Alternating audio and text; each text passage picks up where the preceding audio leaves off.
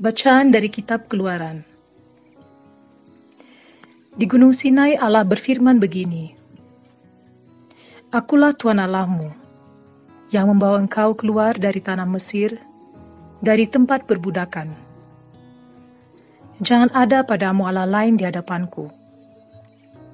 Jangan membuat bagimu patung yang menyerupai apapun yang ada di langit, atau yang ada di bumi, atau yang ada di dalam air di bawah bumi. Jangan sujud menyembah kepadanya atau beribadah kepadanya. Sebab aku Tuhan Allahmu adalah Allah yang cemburu, yang membalaskan kesalahan bapa kepada anak-anaknya, kepada keturunan yang ketiga dan keempat, dari orang-orang yang membenci aku. Tetapi aku menunjukkan kasih setia kepada beribu-ribu orang, yaitu mereka yang mengasihi aku, dan yang berpegang pada perintah-perintahku. Jangan menyebut nama Tuhan Allahmu dengan sembarangan, sebab Tuhan akan memandang bersalah orang yang menyebut namanya dengan sembarangan. Ingatlah dan kuduskanlah hari Sabat. 6 hari lamanya engkau bekerja dan melakukan segala pekerjaanmu. Tetapi hari ke-7 adalah Sabat Tuhan Allahmu. Maka janganlah melakukan sesuatu pekerjaan, engkau sendiri atau anakmu laki-laki, atau anakmu perempuan, hambamu laki-laki dan hambamu perempuan, atau hewanmu, atau orang-orang yang di tempat kediamanmu. Sebab 6 hari lamanya Tuhan menjadikan langit dan bumi, laut dan segala isinya. Dan pada hari ke-7 ia beristirahat. Itulah sebabnya Tuhan memberkati hari Sabat dan menguduskannya. Hormatilah ayah dan ibumu, supaya lanjut umurmu di tanah yang diberikan Tuhan Allahmu kepadamu. Jangan membunuh, jangan berzina, jangan mencuri, jangan bersaksi dusta terhadap sesamamu, jangan mengingini rumah sesamamu, jangan mengingini istrinya, atau hamba sahayanya, lembu atau keledainya, atau apapun yang dimiliki sesamamu. Demikianlah sabda Tuhan. Mazmur tanggapan dengan refren, Padamu ya Tuhan ada sabda kehidupan abadi. Taurat Tuhan itu sempurna, menyegarkan jiwa. Peraturan Tuhan itu teguh, memberikan hikmat kepada orang bersahaja. Padamu ya Tuhan ada sabda kehidupan abadi. Titah Tuhan itu tepat, menyukakan hati. Perintah Tuhan itu murni, membuat mata berseri. Padamu ya Tuhan ada sabda kehidupan abadi. Takut akan Tuhan itu suci, tetap untuk selamanya. Hukum-hukum Tuhan itu benar, adil selalu. Padamu ya Tuhan ada sabda kehidupan abadi. Lebih indah daripada emas, bahkan daripada emas tua, dan lebih manis daripada madu, bahkan daripada madu tetesan dari sarang lebah. Padamu ya Tuhan ada sabda kehidupan abadi.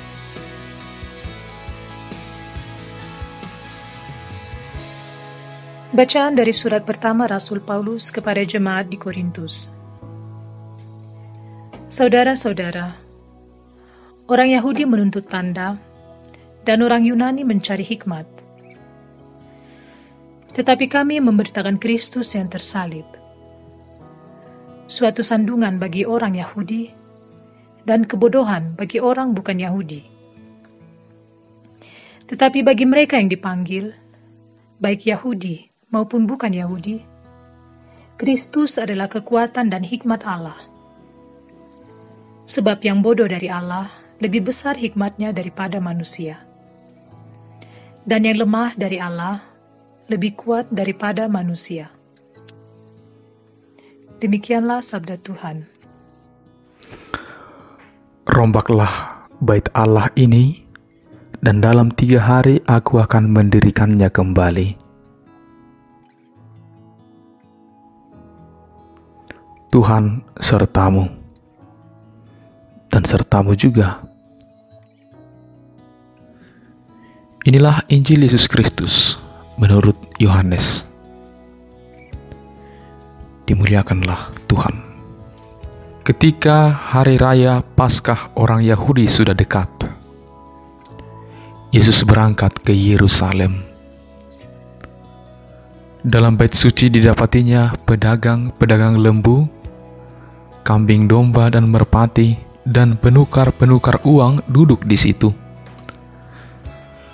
Maka Yesus membuat cambuk dari tali, lalu mengusir mereka semua dari bait suci dengan semua kambing domba dan lembu mereka. Uang para penukar dihamburkannya ke tanah, dan meja-meja mereka dibalikkannya. Kepada pedagang-pedagang merpati ia berkata, "Ambil semuanya ini dari sini. Jangan membuat rumah Bapakku menjadi tempat berjualan."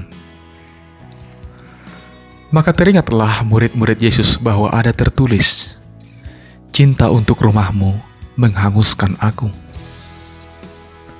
Tetapi orang-orang Yahudi menantang Yesus, katanya, "Tanda apakah dapat engkau tunjukkan kepada kami bahwa engkau berhak bertindak demikian?" Jawab Yesus kepada mereka, "Rombak bait Allah ini, dan dalam 3 hari aku akan mendirikannya kembali."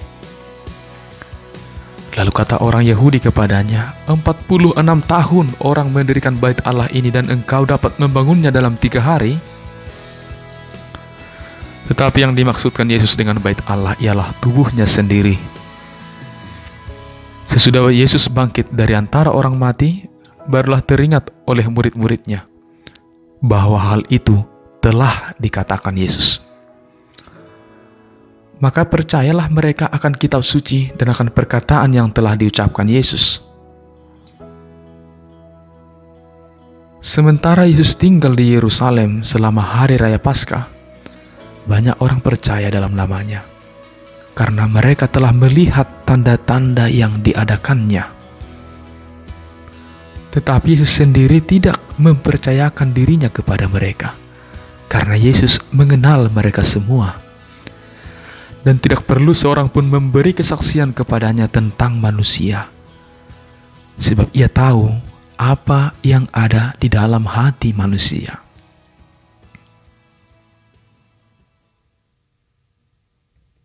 Demikianlah Injil Tuhan. Terpujilah Kristus.